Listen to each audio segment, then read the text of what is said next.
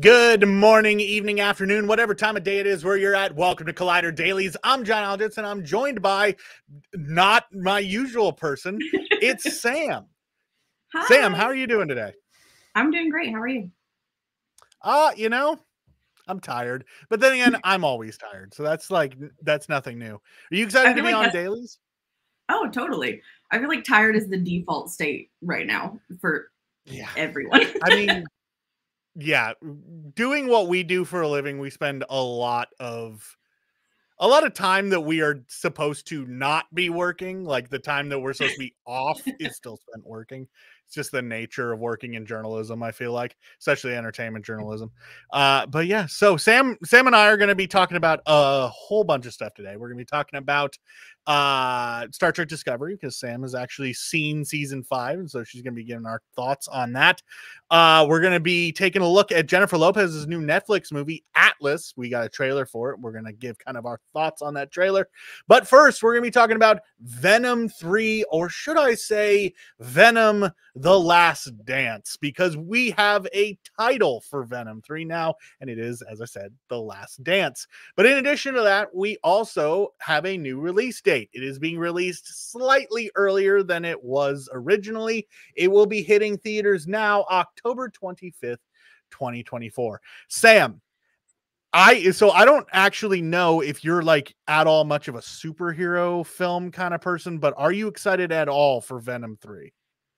I would say I'm a casual superhero watcher, and I am excited for Venom 3 because I like the Venom movies. I'd say Spider-Man is probably my favorite superhero if I had to pick one. So I enjoy the Spider-Verse movies.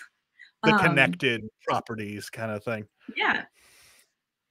Any foray into the Spider-Man world is always good for me. So with that being said, obviously Venom The Last Dance is going to be the next kind of piece of the Sony universe of Spider-Man characters, or whatever the heck that universe is called. I think it's actually called the Sony Spider-Man universe, which is weird because the universe doesn't have a Spider-Man yet. But regardless, that universe has been a little bit of a train wreck. I think that's pretty safe to say. Morbius wasn't great. Madam Web was Madam Web.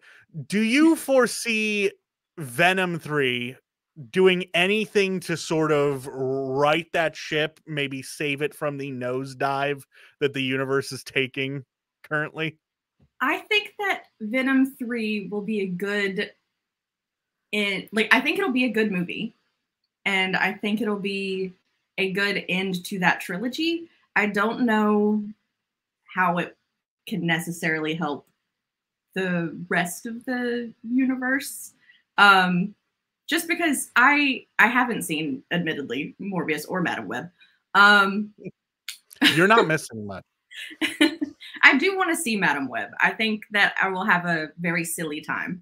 I will say, I do think that I enjoyed Madam Web more than I did Morbius. Maybe I'm just weird, but as a person who prefers women in my everything, I think I will also enjoy Madam Web a little bit more. Although, Morbius had weird dancing Matt Smith, which was a highlight. I mean, you can't really go wrong with Matt Smith. You can. I'm not the biggest 11 fan in the world, but that's just me. I feel like I'm gonna get some haters on that. I didn't hate him, but that's me. 11's pretty great. I'd say 12 I was a 10 man personally. Oh yeah. 9 and 10, because they're basically the same. Well, it's all anyways, yeah. So Venom 3 moved up the release date, got a title. Outside of that, we don't know a ton about this film. It's still a ways off, so just, keep on collider.com and we'll update you with any information as it comes along. Speaking of movies that are coming out, this one is actually going to be coming out slightly sooner, actually in May, and that is Atlas, a new sci-fi thriller from Netflix starring Jennifer Lopez and Simu Liu. Yeah, we watched the trailer this morning, and I have some thoughts. the trailer didn't really give us a ton. It was basically, it was less a trailer, and at least to me, it felt like it was like a preview clip or like a sequence Yeah, from there's the not a piece. yeah. Yeah. But it has a vibe to it that I'm kind of here for, but it does feel a little bit generic, if that makes any sense. Yeah. How did you feel about it? I I felt like it feels a little bit like Moonfall adjacent, which I enjoyed Moonfall for the campy ridiculousness of it, but I don't know if that's their intention to be campy. What was the name of that Tom Cruise Oblivion? It Yeah, kind yeah, of yeah. like when I first started watching it, it sort of gave me that kind of vibe a little bit. But then as soon as she was like crashing the weird mech thing on the planet, yeah, Moonfall kind of hit me a little bit with that. It was, I don't know. It's a little weird. I'm a little up in the air on this one.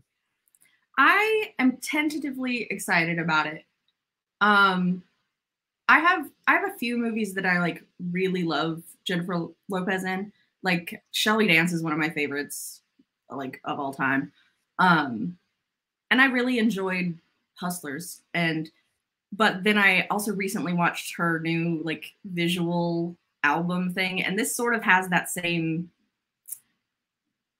quality, like visually.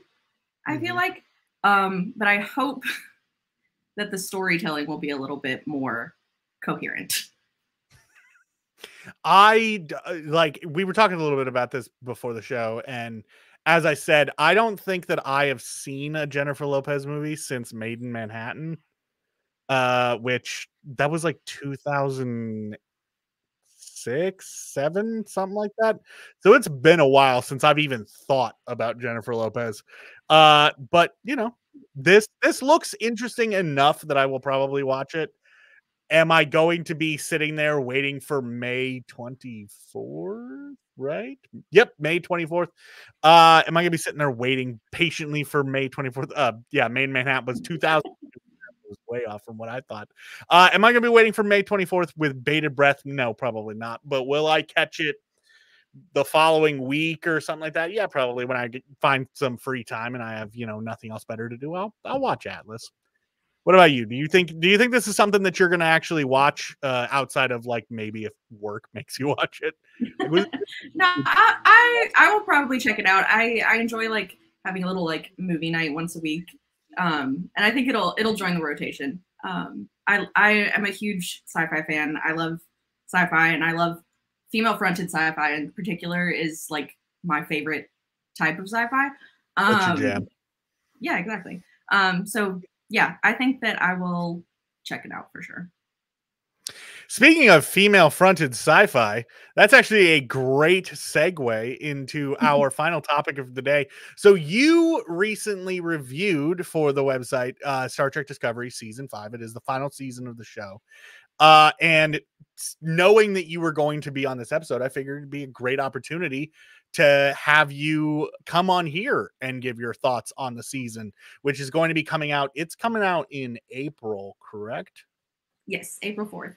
April 4th. Yes, that is correct. So got a little bit of time, but you can give like a general, like spoiler free kind of like your basic thoughts.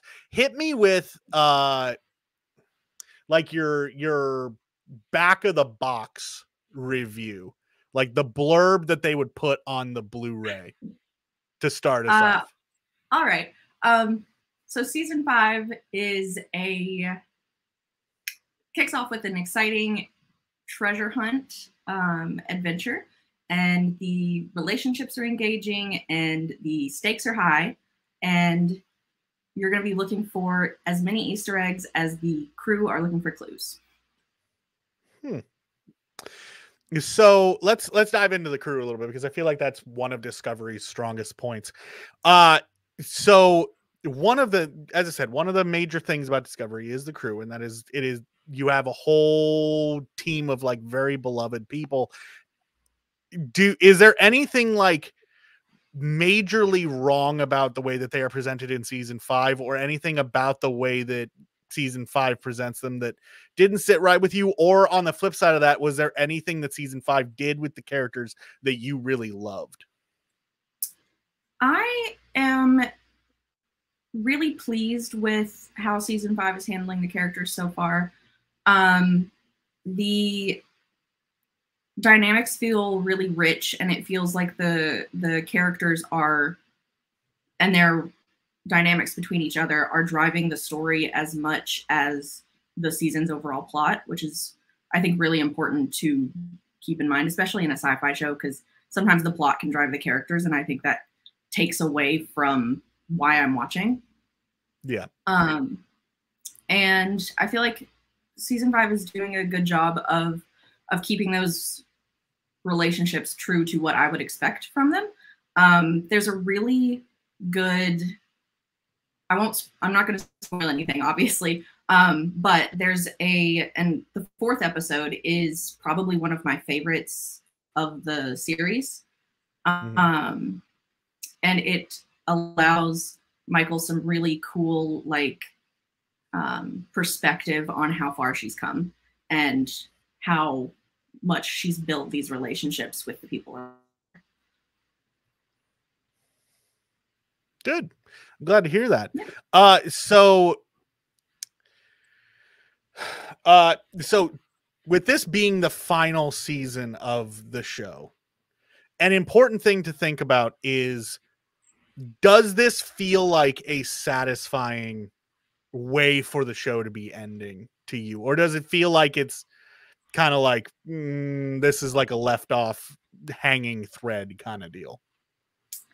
I actually, knowing that I'm fairly certain that they didn't know it was going to be the final scene or the final season when they started. I believe that is correct. Yeah. However, I am really impressed with how much it seems to, like, bring things full circle and stitch Discovery into, like, other bits of the franchise. And I'm impressed with the, like, level of full circleness and, like, connectedness that I got from the first 4 episodes. I think fans are going to have a really fun time with it. And I think that, like, it is a treasure hunt of sorts, and so it is a lighter season than the previous one. But I think that works in its favor. And Discovery itself is also, each season is one long narrative arc instead of episodic, like most Star Trek shows in the past. And I think that works in its favor here as well, because they're telling a very cohesive story and it's very well paced too. Like, each episode feels like it's the appropriate amount of information to have received at each week. So yeah, I think I am surprised at how well it works as a final season. Now, this season was 10 episodes. At 10 episodes, do you feel like that was enough time for them to fully tell the story, or would you have liked to have seen more? Or do you feel like maybe they could have done it in less? I have only seen the first 4, but I think that for this story in particular, that the pacing at which they're moving can be done in 10 stories. I feel like Discovery always does a really satisfying job to me of telling one long arc, and then it might even work. I enjoy the week-to-week release, but I think watching it is just as engaging binged, because then you get the whole thing. But I do feel like one of the drawbacks of not having more seasons in general, not just more episodes, is that we're not really going to get to dive into those crew backstories of, like, the bridge crew. Like, there are lots of backstories for, like, Burnham and Tilly and Saru. Like, their stories are all very rich. But I feel like we're never going to get the full picture on, like, Owo and Detmer. And they've been at the helm since season 1, which, like, that's great. I'll take it in my fan fiction, and I'll let the people tell the stories. But I do feel like it is a slight disappointment that we're never really going to get more of their background. That is, I will say, like, I'm not fully caught up on Discovery. I actually stopped watching about halfway through season 3. I need to get caught up. But from what I watched, I do remember very vividly thinking to myself, man, they have all of these characters that are like named and that are in like almost every episode that I know basically nothing about. Like Detmer had a little bit of character building during like season 1 and season 2. There was a little bit there with like her not being cool with Burnham. But outside of that, there's really nothing. There's no expansion of those characters. And so hearing that they don't really seem to be doing that in season 5 either kind of is a little bit of a bummer, but maybe that's where expanded canon will come in. Yeah. Star Trek has a lot of books. So, you know, maybe there'll be something in a book. Maybe we'll get a Detmer book. I don't know. That they've done more bizarre things. I'm going to go ahead and manifest an Owo and Detmer audio drama. I'm just going to speak it into existence. I could see them doing like a. I could see them doing something with that pair specifically together. Yeah. And like Doctor Who is really good about like having audio dramas, and I think I've gotten into those very recently. And I think that Star Trek, I love the books. I have several of them. But I think that Star Trek could also benefit from something like that in today's like very podcast heavy world. I'm a big audiobook person because I don't have time to sit still. Exactly. It's like the only way that I'm able to get through books at all has just been totally audiobooks because I don't have time or really the patience. Like I've tried to sit down and read a proper like book. Like I carved out time to be like, I'm going to sit down, I'm going to read this book, and my brain just wasn't able to like get into it. I don't know. Maybe I'm old and maybe that's like a side effect of it. I don't know.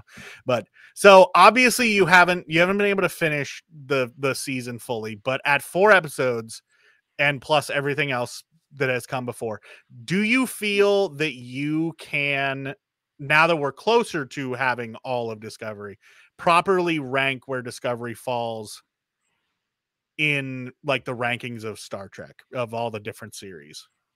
And if so, where would you put it?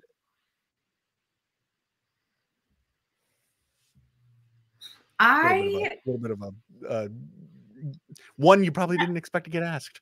That is tricky because first of all, there are at least 2 Star Trek series that I have not finished. Which ones are those? I haven't watched DS9 or Enterprise yet. And I know that's terrible. So I like Enterprise. I'm one of the weirdos who really, really likes Enterprise. So I'm gonna tell you that you should definitely watch Enterprise. I'm also one of the weirdos who doesn't really like Deep Space Nine, and I know that saying that wherever Maggie is right now, she was in chat earlier, but wherever she is right now, she's probably rolling her eyes and like wishing curses upon my house for me even saying that. I mean, I didn't badmouth Voyager yet, but you can't badmouth Voyager in front of me. That was the first Star Trek I ever watched. So then I will keep my lips sealed. But you know, I feel like it's really difficult to like compare and rank each Star Trek series for me because they're all extremely like different from each other in my opinion. So they don't directly compare. Except for maybe like TOS and TNG follow like pretty much the same like episode. Those 2 are like almost direct analogs of each other. Yeah. So yeah. But I would say as a like cohesive all 5 of the seasons go together situation, I would put Discovery in the tops of especially the new shows. Because I think it tells a coherent story, and I think you can get that through line. I am someone who enjoyed all 3 seasons of Picard, but they don't all 3 go together in any way. So like I really love Strange New Worlds, and I love Lower Decks, and I love Prodigy. pitting them against each other feels like picking a favorite child. And since Jonathan Frakes abstained from answering this question, I will also abstain from answering this question. I feel like following Riker's lead on pretty much anything is a good way to go. Like if he does something, that's just the way you should do it. I will say I am actually kind of excited to get caught up and in time, hopefully, to watch season 5 when it drops. I just have to find the time to sit down and do it. But I'm actually, it's funny that you said that you haven't watched Enterprise. I'm actually currently in the throes of a rewatch of Enterprise that I started this last weekend. So maybe I should wrap that up so that I can go and get caught up on Discovery. But yeah, so glad to hear your thoughts, and glad to hear that you are seemingly positive, generally positive on it. So that gives me some hope that this is going to be a great season overall. Let's wrap the show up by taking some time to take a look here at chat, because we've kind of ignored it a little bit today. So yeah, Screen Rant over on Twitter says hi, hello to our comrades in arms over there.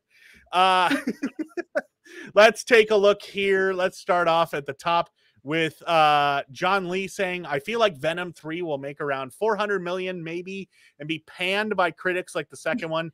Not into another symbiotic fighting Venom. As we don't fully know the plot yet, it is hard to say if he's going to be fighting another symbiote. I think at this point it would be safe to guess that he probably will be. There's also a lot of people who are theorizing that it's going to involve the multiverse in some way and set up Tom Hardy to appear in Secret Wars. But we will see what goes down with that. As far as your prediction about the box office, the 400 million, that would be, if I'm not mistaken, I believe that would be on track with the other two. So that is a fairly safe bet. Although I feel like the Morbius and Madam Web situation might have soured some folks to the Sony Marvel movies. So I don't know. It's up in the air. I feel like Venom is still like their biggest draw. And the first two did like really, really well. So yeah, they did. I think it has potential. Especially I'm excited to see Juno Temple in it. So yeah, that's gonna be pretty great to see. Let's see. John Lee here. Hyped for all the movies that premiered at South by Southwest, like Monkey Man, Immaculate. Oh boy. Then you better jump on over to collider.com, because we've got just a ton of South by Southwest content that we're still chewing through. Like we're still putting stuff out. So get over there and check all that out. Trust me, there's just so much about all the movies and different interviews and all kinds of stuff. Get over there and check all that out. Steve says J-Lo was also good in The Cell, an underrated movie. I know that I've seen The Cell, but off the top of my head, I cannot remember literally anything about it other than the fact that she was in it. Yeah. How about you? Do you remember The Cell? I actually haven't seen that one, but if I recall correctly, that one is an action movie. So maybe I'll rewatch it before. I believe. I don't know. Again, I remember basically nothing about that movie. I think I remember the poster, and that's the best I can do for you. That was like 98, 99, something like that. I think it was before the turn of the new millennia. So it's a little bit up there in years. Carlton says at least Atlas does not have the word cloud in front of it or the word shrugged after it. There's a lot of different words that could go with Atlas that could skew my opinion on that story. But we have luckily stayed away from that. Now jumping into the Mike Joyce here. Venom: The Last Dance. Michael Jordan would like a word. I believe in the article over on the website, someone made a 90s Bulls joke. So they're right there with you, Mike. Let's jump into some of chat's comments about all of our Star Trek Discovery stuff. Arrow saying, I fell off from watching Star Trek Discovery. I believe it's season 3. So hopefully I can binge 3 and 4 before 5 drops as well. Yeah, that I'm in the boat with you. So we both have a lot of Star Trek to get through, Arrow. Season 3's finale made me cry. So I highly recommend getting season 3 was season 3 in. Season 3 was the burn, right? Yeah. Yeah. because okay, so season 2 was the whole Red Angel stuff, and then like blah blah blah. I'm not gonna spoil how that goes, but then you have the burn, and then season 4, I have no idea because I haven't watched any of it. It's a new species is sort of like wreaking havoc and destroying planets, and they have to figure out why. How very Star Trekky. Team Money says watching Enterprise will give one faith of the heart. That song is now going to be stuck in my head for the rest of the day, so I kind of hate you just a little bit for that. So we're gonna have words, Team Money. Carlton also says, even without having seen Enterprise, I gotta give it up to that. You know the theme song. Excellent. Yeah. Carlton says, I really didn't fell with Discovery, but love Strange New Worlds of Picard Season 3. I like the specification of Picard Season 3 because I'm right there with you. I know that Sam said that they liked all of Picard. I did. I know that Maggie liked all of Picard. I'm not there with you guys. I'm sorry. I really liked, especially season 1, because I really liked Issa Briones' character. I thought that she did a great job, and I would like to see, if Star Trek Legacy becomes a thing, I would like to see her character come back. Season 1 it felt like a chore, but I forced myself to finish it. Season 2, I stopped watching after about 3 episodes because I thought to myself, man, I hate myself, but not this much. And I stopped watching. But then season 3 is like my favorite Star Trek thing that we've gotten in probably close to 20 years. So that's pretty insane right there. T-Money's just continuing with the theme song. Anyways, Arrow says the Star Trek IP is so vast in the realm of good and bad that it's hard to pick what's best, because for me at least, there's some really good bits in all the Star Trek series and films. I think that's spot on. Yeah. I completely agree. The thing about Star Trek is I like asking people at the very least like what their favorite Star Trek series is, which actually, Sam, what is your favorite Star Trek series? Is it Voyager? It's actually TNG. I'm a Riker and Troy girly through and through. And so TNG and then Picard season 3 really like gave them the ending I think that they deserved. And like that whole crew. I mean, and I really enjoyed it. So yeah. But I completely agree with Arrow here. Like there's in every Star Trek series, I feel you'll watch the best episode you've ever seen, and then it's immediately followed by the worst episode you've ever seen. Yeah. So yeah, pretty much. And like the thing is that even the Star Trek series that I am not the biggest fan of, there's parts to it that make it worth watching. You know, because I am not the biggest Voyager fan. I'm not the biggest Deep Space Nine fan, but there are like characters, there are episodes, there are plot lines to all of that I do enjoy and do make me go back and rewatch at least parts of both of those series. That being said, I haven't rewatched Voyager in probably 10 years, so maybe I should just watch all of it. That's what is it, 7 seasons? That's a lot of just sitting there and watching Voyager. I love Voyager, and I think also, especially with Prodigy coming back and like getting rescued, Voyager lives on in Prodigy, and I think that's something that I personally really enjoy. One of these days, maybe I'll sit down and like properly articulate my problems with Voyager. It's not necessarily that I have problems; it's just that I don't like the way that they do some things. Again, I don't hate Voyager by any stretch of the imagination, but it's just not the one that I would choose to watch. Yeah. And as far as my dislike of Deep Space Nine, I've said it before, I'll say it again. I really liked Deep Space Nine when it was called Babylon 5. So that's how I feel about that. And with that, I think that's... I do want to hear your thoughts on Lower Decks. I loved Lower Decks. Before Picard Season 3 came out, if you would have asked me what is your favorite new Trek, I would have told you Lower Decks. Yeah, I adore Lower Decks. That is the only show that I subscribe to Paramount Plus for. Sorry, Paramount. If you're listening, it's true. That's the only one that I subscribe for. Outside of that, I will pop in, binge a series, and then leave. But yeah, so with that, I think that is where we're gonna end today's show. Yeah, Sam, do you have any articles or anything coming down the pipeline that you want to plug, or any that just came out that you'd want people to go check out? Since we talked a lot about Star Trek, I have a bunch of Star Trek stuff that just went up. I have my Discovery review, and then I wrote a couple articles from our South by Southwest studio with Alex Kurtzman and Michelle Paradise. So those articles are up now on Collider, and I have an article from Maggie's interview with Ed Spaliers coming up. Nice. So go check those out.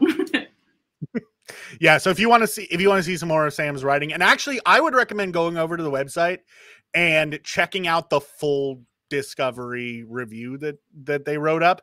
It is it goes way more in depth than what we discussed here, way more into specific points. So go over there, check that out, and then just check out any more of the stuff that they've written over there. Sam is one of our many very talented writers, and so very, very happy and very glad that we were able to get you on today's episode. And we'll probably get you on another episode in the future. If you want to come back. You might be sitting there going, man, this was a terrible experience, I never want to come back. I hope that's not the case, but no, it was a delight. I'm happy to come back. So yeah, get over to Collider.com, check out Sam's articles, check out any of the articles we have from all the rest of our very, very talented writing team. And while you're over there, also, if you see a thumbnail for an article that has a little play button in the corner and a little time code, that means there's a video element to that article, and it's probably a video element made by me or one of our other very, very skilled editors. I keep saying that we have a talented team, but you know what? We very much do. We really do. Get over there. Yeah, we really, really do. Get over there, watch the videos, read the articles, all that sort of stuff. We will be back tomorrow. Actually, neither of us will be back tomorrow. I believe that tomorrow is actually Perry and Maggie. But you should still show up anyways. Same bat time, same bat place. Until then, I hope you have a wonderful rest of your evening, and we'll see you next time.